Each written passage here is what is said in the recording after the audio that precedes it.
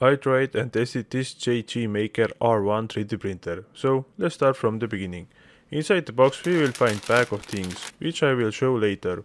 This printer is mostly pre-assembled, so you spend little time to set it up. You also got 250 grams of PLA filament.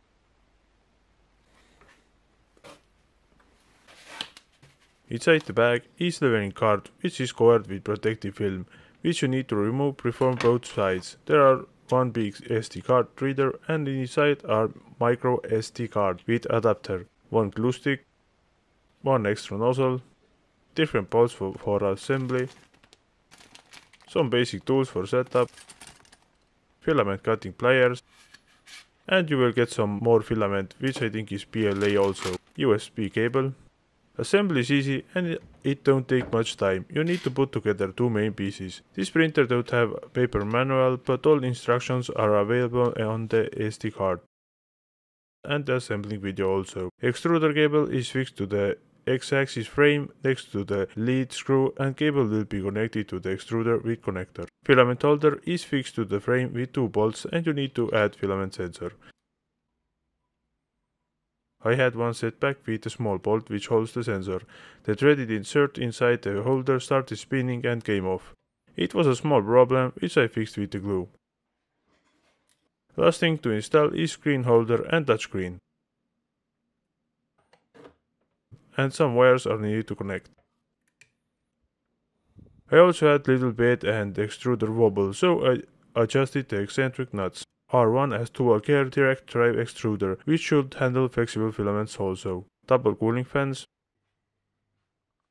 Build plate is flexible and has sandpaper-like surface, which has good adhesion. There are also holes in the corners, why are they there I don't know. There is one glue stick included with the printer, but this sandpaper surface I will not use it. Cleaning will be mess and glue runs out quickly. On the back corners are limiters, which helps you to align the bed plate. Build volume is 230 by 230 by 250 mm. Build plate is fixed in place, no manual adjustment available, but no need for this either.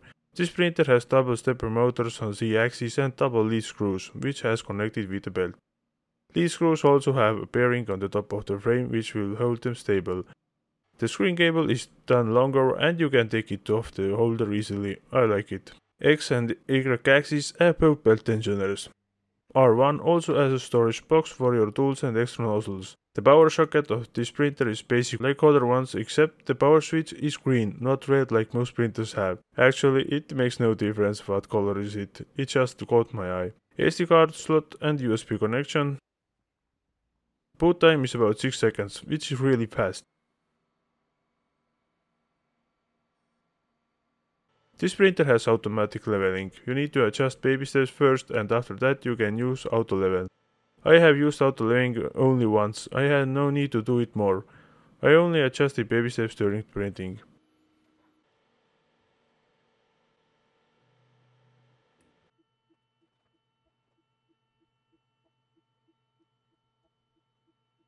If we take a look at this printer interface, we can see many different things you can change or adjust.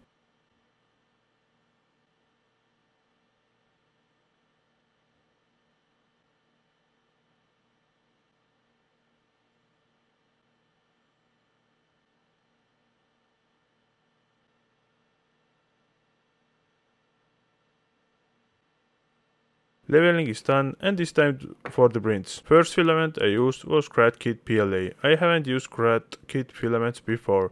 Inside the box comes Ziploc bags, which is actually nice. If you have problems with moisture, it can help you keep your filaments dry.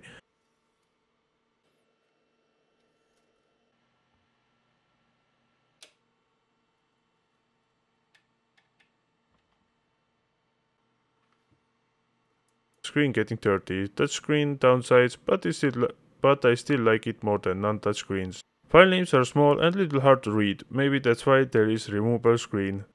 The burst line or test line or what it's called don't fit on the bed. This print is pre-sliced model from SD card.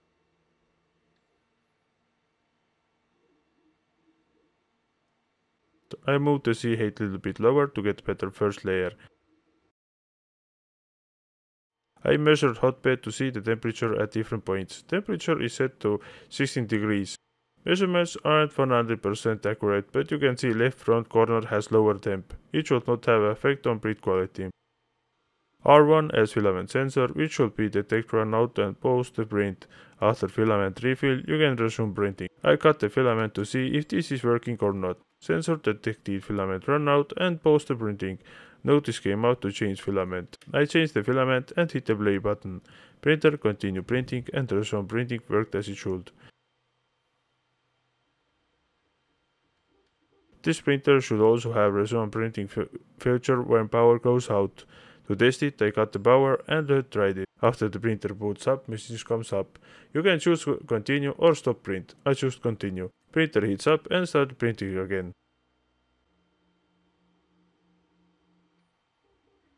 The bottom line is where filament ran out and upper when power went out. Bottom one has under extrusion and upper one has layer lines sticking out and small blob also. The quality also depends where pause is happening, when printing wall or infill.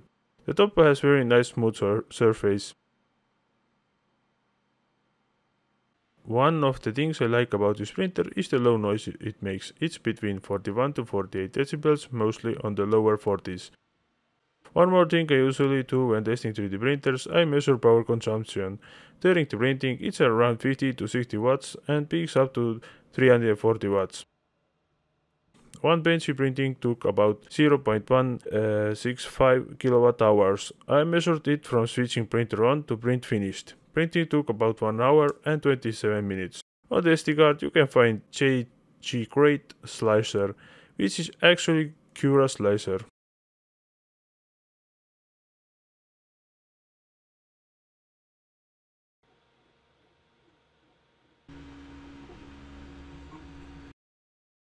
This printer is advertised as faster 3D printer than ordinary printers. Benchy printed with 0.25mm layer height 36 minutes, others 1 hour and 24 minutes.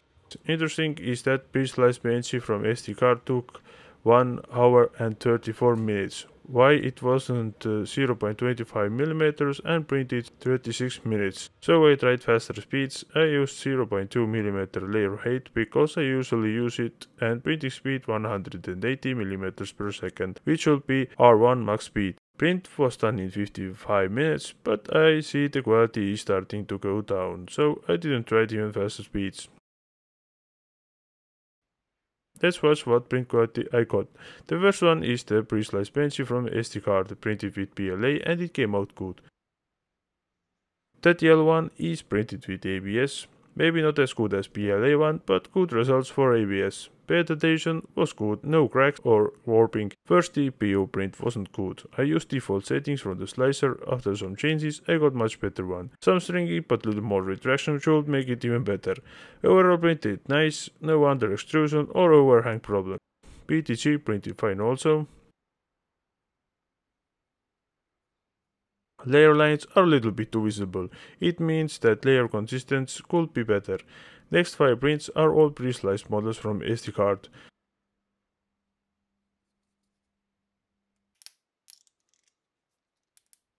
The raft came off very easy and all the joints are moving.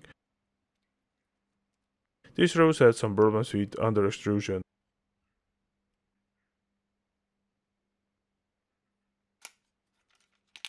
One joint broke when I removed raft. This model isn't made to print so small. There also was second spool holder model on SD card, came out good. The layer lines looked too visible and I tightened the belt's middle print. The quality went better, belts were too loose. Silk PLA printed fine also. I tried waste mode also, there are some holes, overall quality is fine. I printed tolerance test 2 times, first one only 3 spins. I changed the high settings and I got much better one. Only 0.15 and 0.1 aren't moving. This fox is printed with 0.12mm layer height and it came out very good. My opinion about this 3D printer is that R1 is easy to set up and also easy to use 3D printer, which has good print quality. but adhesion is good even with ABS and it makes low noise. The price is affordable and it has different features like auto leveling, filament sensor, resonant printing and more. It will be a good first printer to get. That was my experience with the JGMaker R1 3D printer. More info in the description and thanks for watching.